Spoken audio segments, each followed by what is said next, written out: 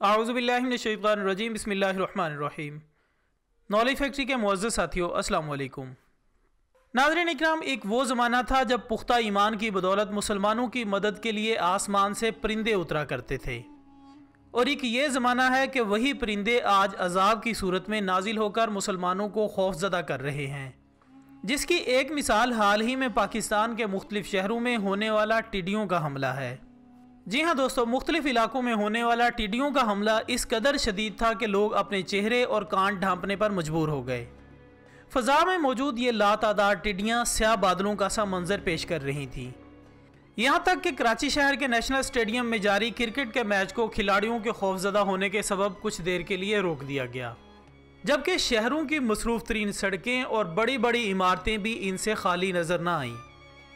ताहम इनके बारे में मुहक्किकीन का ख्याल है कि ये किसी किस्म का नुकसान पहुंचाने नहीं आई, बल्कि इनका मामला कुछ और है। दरअसल पाकिस्तान में सहराई टिड्डी की अफजाइश नस्ल के दो मौसम हैं। एक मौसम सरमा जो कि फरवरी से जून तक होता है और इसका इलाका बलूचिस्तान में है, जबकि दूसरा जून से सितंबर तक है और इसका इलाका बदीन से लेकर पंजाब में बहावल नगर तक फैला हुआ है। जब एक इलाके का सीज़न ख़त्म हो जाता है तो ये टिड्डियाँ दूसरे इलाके में मुंतकिल हो जाती हैं, बिल्कुल ऐसे ही जैसे ठंडे मुल्कों के आबी परिंदे यहाँ का रुख करते हैं। ख़वातीन हज़रात, टिड्डी इन परिंदों में से है जो लश्कर की तरह एक साथ परवाज़ करती है और अपने सरदार के ताबे और मुती होती है। अगर टिड्डियों का सरदार परवाज़ करता है तो ये भी इसके साथ परवाज़ करती हैं, अगर वो किसी जगह उतरता है तो ये भी इसके साथ उतर जाती हैं। इस बारे में अल्लामा दमेरी रहमतुल्लाह अलैह फरमाते हैं कि टिड्डी में मुख्तलिफ जानवरों की 10 चीज़ें पाई जाती हैं, जिनमें घोड़े का चेहरा, हाथी की आँख, बैल की गर्दन, बारहसिंगे का सींग, शेर का सीना, गिद्ध के पर, ऊंट की रान, शुतुरमुर्ग की टांग और सांप की दुम होती है। जबकि इमाम दुमेरी रहमतुल्लाह अलैह मजीद फरमाते हैं कि टिड्डी का लाभ नबातात के लिए जहर कातिल है। अगर किसी दरख्त पर पड़ जाता है तो इसे हलाक करके छोड़ता है। यही वजह है कि इनका लश्कर जिस खेत में पहुंच जाता है इसको बर्बाद करके रख देता है। नाज़रीन इकराम, इसके अलावा यही वो परिंदा है जिसके साथ अल्लाह सुब्हानहू व तआला ने क़यामत की हालत को तशबीह दी है और फरमाया कि लोग जिस रोज़ कब्रों से उठाए जाएंगे तो वो ऐसे मालूम होंगे जैसे टिड्डियों का लश्कर जो चारों तरफ फैला हुआ है।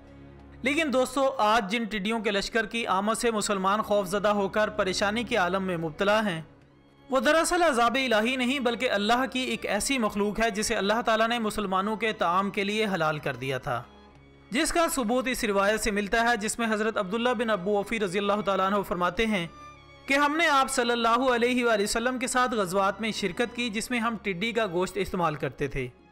लिहाजा साबित हुआ कि टिड्डी का गोश्त खाना हलाल है और इस पर तमाम उलमा इकराम का इत्तफ़ाक़ भी है। ख़वातीन हज़रात, ऐसी हलाल करदा मखलूक से खौफ खाना और तरह तरह के वसवास ज़हन में लाना ही असल में एक अजाब है, और हम इसे अपने ऊपर अजाब के मुसल्लत होने का सोचकर समझते हैं कि शायद यही हमारे गुनाहों की सज़ा है।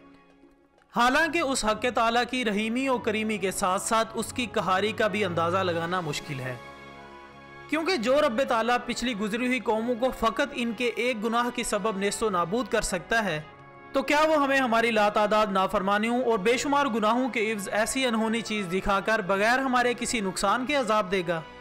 अगरचे ये सब चीज़ें अल्लाह ताला के कुन फ़यकून की मुहताज हैं, लेकिन हमारे गुनाह इतने भी कम नहीं कि फ़कत परिंदों के झुंड दिखाकर बगैर किसी नुकसान के हमें अजाब मिल जाए।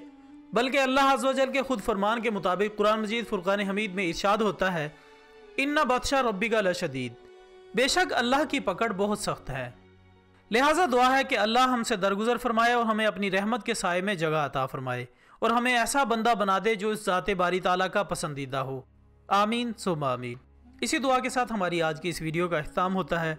वीडियो पसंद आने की सूरत में इसे लाइक करें, फेसबुक और व्हाट्सएप पर अपने दोस्तों के साथ भी शेयर करें और कमेंट्स की सूरत में अपनी कीमती राय भी ज़रूर दिया करें।